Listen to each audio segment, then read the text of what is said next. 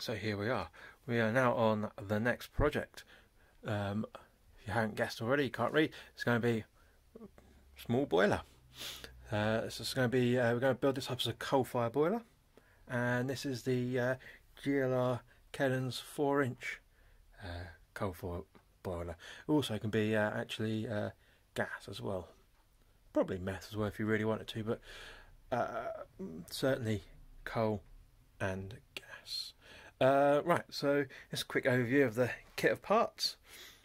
Got the main boiler barrel, the inner firebox boiler barrel bit, top casting, a few bits lengths of stock for bushes and whatnot.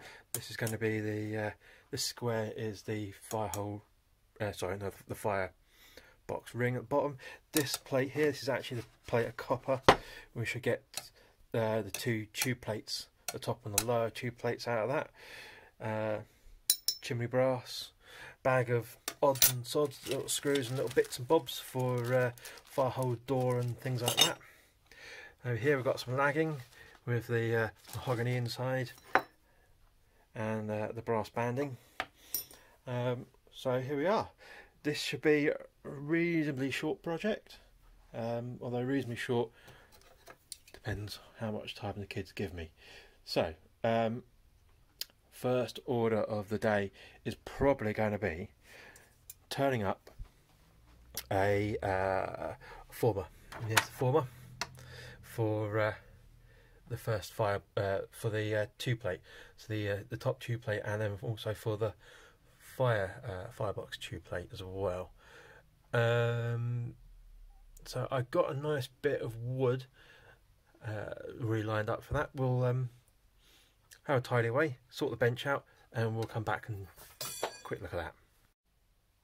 That's just a quick bit about the first former. So we'll do the top tube plate first, which is to fit inside a 4OD barrel, but actually the inside of the barrel's obviously smaller than that because it has some thickness, and therefore then this calls for a 3 23/32 former diameter. So this here is a lump of, well, it was a sort of base of something at some point. Already got a bit of a centre hole, so maybe that's potentially useful. It's a bit of scrap. It's just over 1/2 inch thick, or actually verging off 3/4 inch thick, so that should be perfect. It feels pretty hard. We'll give it a go. We'll turn it up. We'll see what it's like. There's a fair amount to come off because it's what, 5.5 inches diameter. So there's 2 inches to come off of that. So we're going to make a mess, and I'll bring you back once I've cleared that mess up, I suppose.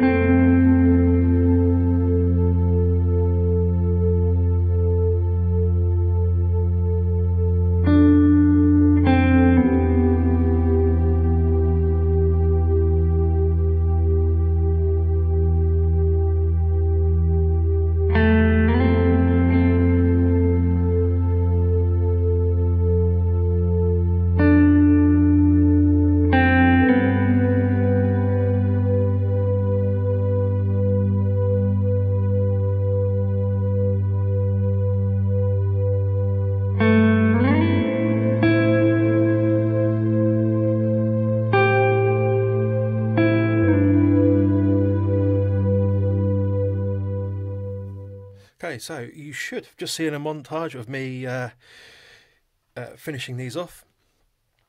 These are now done, now complete.